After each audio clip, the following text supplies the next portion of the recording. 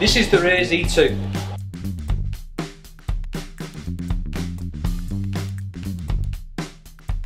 If we look inside, it's got independent dual extruders, which allows for independent printing, either in mirror mode or duplication mode, which means that you can actually double your production capability on this machine. It's got a digital touch panel for intuitive user experience. It's also got auto bed leveling to ensure that first layer adhesion. It's got a large build volume of 330 by 240 by 240 millimeters.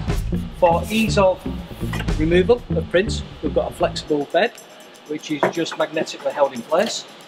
It's got safety features, so if you open the front door or the top door during printing, the print will pause. It's got a built-in HEPA filter at the back.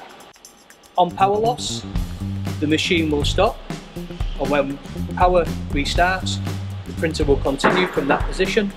There are sensor cutouts, so if the filament runs out, the printer will pause, so you're not losing that print. Whether you're in an industrial, business, an educational environment, the E2's got all the capabilities that you need.